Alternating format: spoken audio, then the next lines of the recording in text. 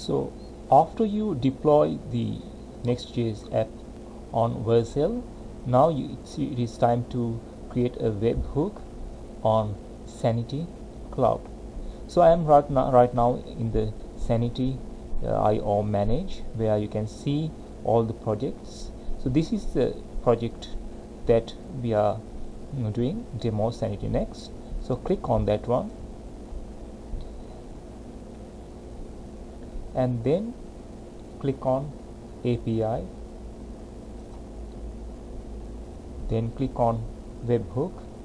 Actually it's already selected here, so and we need to generate a webhook. For that we need to click on this create webhook. Now it gives you options to create webhook, and first of all you need to put a name for the webhook. I will use you can use any name, but I will use this name here, demo Sanity Next. You don't need a description, and the URL. This is one of the most important thing here. So I will, in our project actually, the URL, this can, if you go through the tutorial, the domain name would be demo Sanity next /app .vercel app, but if you use a different name, it can be different, but the URL that we receive webhook message is the domain name, API subfolder, and the revalidate. Now we need to create this revalidate file that matches with this route, so it will be in the post. You can see that later, and this is where we receive our webhook. And then the data set, you can select the product DB here. We have of course one data set in this tutorial, and we are going to create the triggered webhook on create, update, and delete. That means when you create a product, or update or delete a product from your data set on Sanity Cloud, it should automatically send a webhook to the Next.js app on Vercel, and that deployed on Vercel, and in turn it should, when the webhook receives to our app, it should automatically change those data displayed on the Vercel in the Next.js app on Vercel. So that's the goal here. Now next one is actually we need to put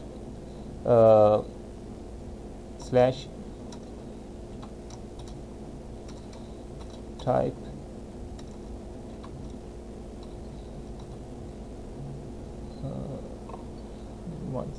equal product, that is the filter. Sorry, this one so this is the filter. That means actually we taking only the product document, product table. So the language, if you wonder what kind of language use here, this is a custom language in called GROQ, and it's almost like a, let's say, SQL like language that Sanity uses. I will provide the resource link for this and for references in the resource section of the post. And then this is where another important thing, this is what we get through the webhook. This is the body of that we receive through the webhook. So we get the ID and the current ID.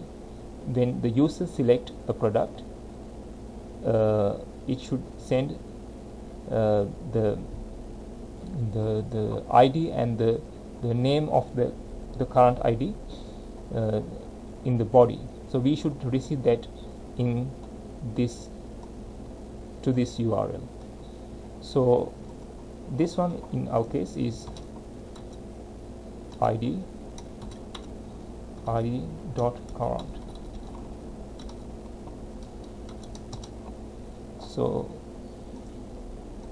it should be actually this. Yeah, you can use it as maybe just to make sure there's no error. So now you might be a little confused what this current means, and this is actually part of this GROQ language. So once you have read the reference section of this language, you will understand this one. This basically means we sending the current ID in the body. This is what it means, and this is the key. So we are going to use this key in the revalidate file in the revalidated file that we are going to do later, and keep this one enable webhook as it is, and we're going to use a post request. So and then the secret, you can add a secret here, and the secret would be, in my case I use this my webhook secret.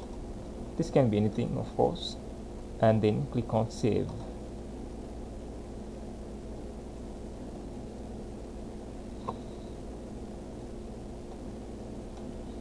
So if you add everything, and now actually another thing I need to do is to add the secret to the local development environment too.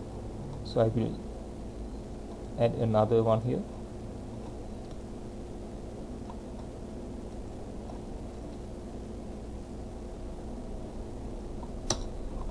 I would call Sanity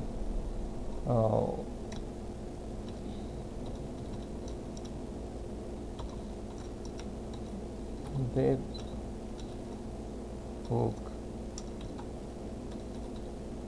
secret equals, and I will paste that secret here.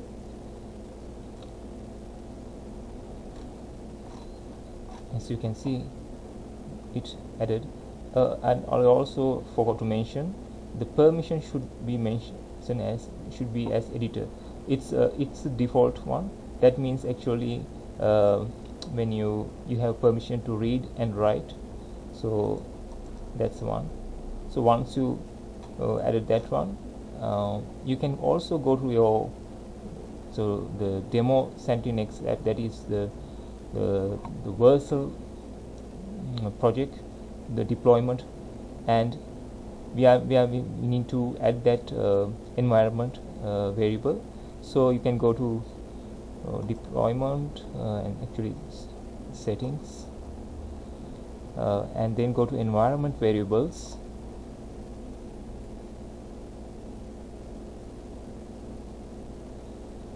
and then you can get this secret, Sanity webhook secret,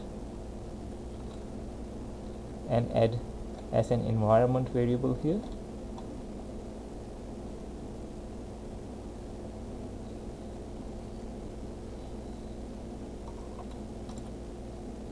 And the value would be this is the value here. So make sure for any environment variable, production, preview, and development is selected. These are of course default settings, you don't need to change, and then click on add.